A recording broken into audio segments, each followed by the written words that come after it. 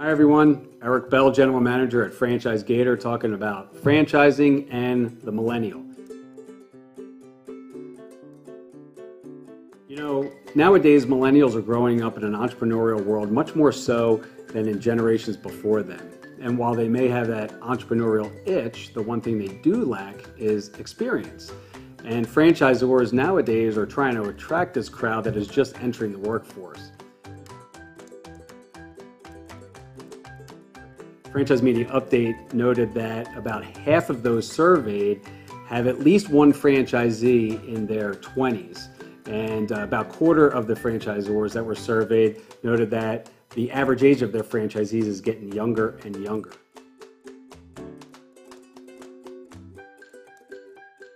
Franchisors are even putting together specific incentive programs to try and attract this millennial crowd. And to learn a little bit more about that, as well as the pros and cons of being a young franchisee, please check out our latest article, Buying Young, Why Franchising is Great for Millennials, on franchisegator.com.